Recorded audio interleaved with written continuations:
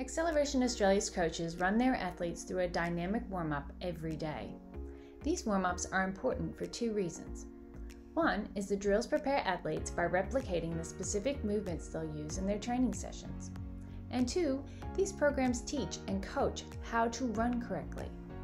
Using a series of specific drills, coaches have the ability to deconstruct and rebuild an athlete's running form. That's because the warm-up drills are all about learning the correct actions and practicing them. They do this by slowing down the speed of movement and highlighting the technical areas that need work. Athletes will also build specific running strength whilst performing the drills. Progressing through all 8 levels will gradually take the athlete through different planes of movement, increase ranges of motion, and increase speed. For an excellent way to prepare your athletes for competition and training, while correcting their running form, these dynamic warm-up programs are the best place to start.